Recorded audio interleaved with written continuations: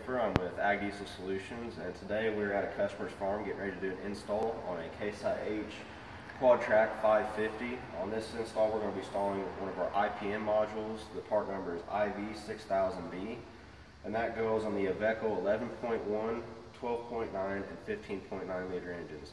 Now this way we're going to give you a step-by-step presentation on how to install. It's quick and simple, and we'll hopefully make it as efficient for you as possible. First off, we're going to identify the main connection points on the right hand side of the engine block.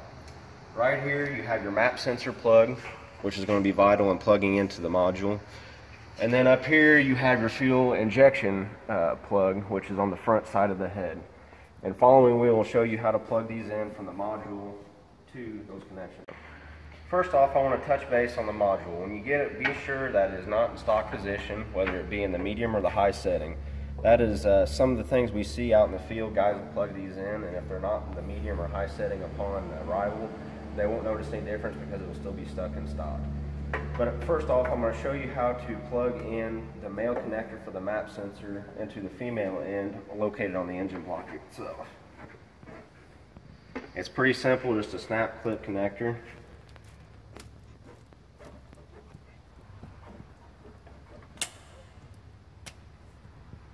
Just unplug it as such.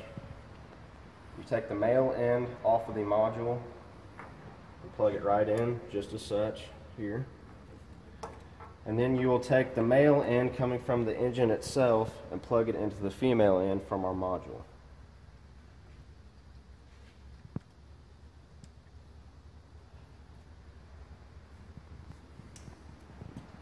Next, we will go to the male connector port for the fuel injection portion. It is just a twist, so you twist it counterclockwise.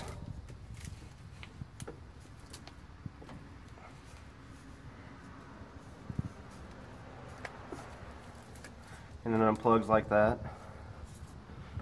Then you take the male end for the fuel injection portion off our module and you plug it back into that.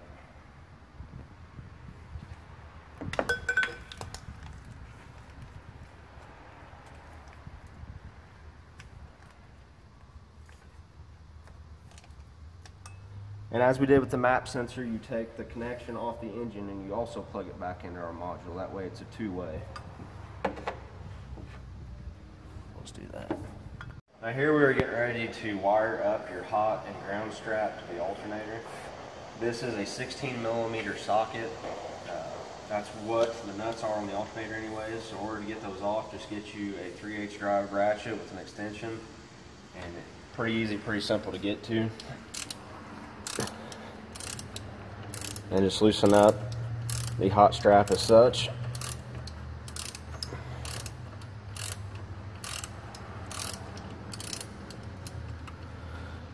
Now one thing that we haven't touched on yet, it is very crucial that you get a good ground connection on these. That's another common problem we've seen with some installs. As these pieces of equipment come from the factory, there will be a lot of paint on the frame and a lot of paint on grounded areas that people may connect the modules to. If there's not a good connection, then the module will not operate at all, if not properly.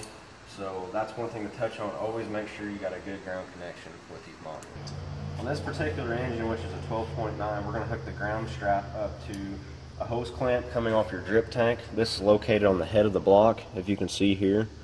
This bolt is a 13mm, so we'll just unscrew this and make sure that the surface is clean as well before we connect.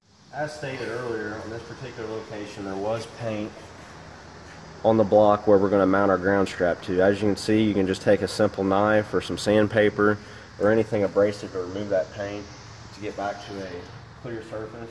In this case, we scraped it off with a knife, and we're going to follow up by sanding it down to get any remnants of paint off. That should leave a good surface connection for your ground strap.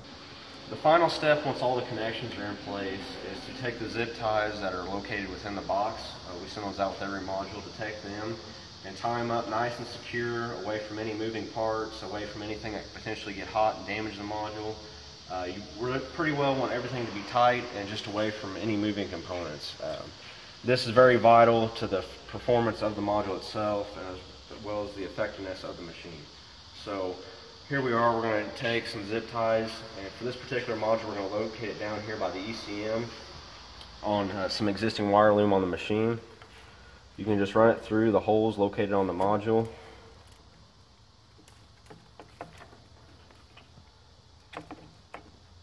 Wrap it up as such. And you can put it upside down or right side up, whichever way would be most convenient for you to change the settings on the tune. Now, as you can see here, we got a good start to getting everything zip tied up and ready. This concludes our install of the 6001 model module on this Case IH 550 QuadTrac tractor. Be sure to check us out on Facebook and YouTube for future updates and installs. You can also check out our website at www.agdieselSolutions.com. There we'll have a full list of part numbers for any make and model of equipment that you may have. So come check us out and get more interested. Stay tuned with us.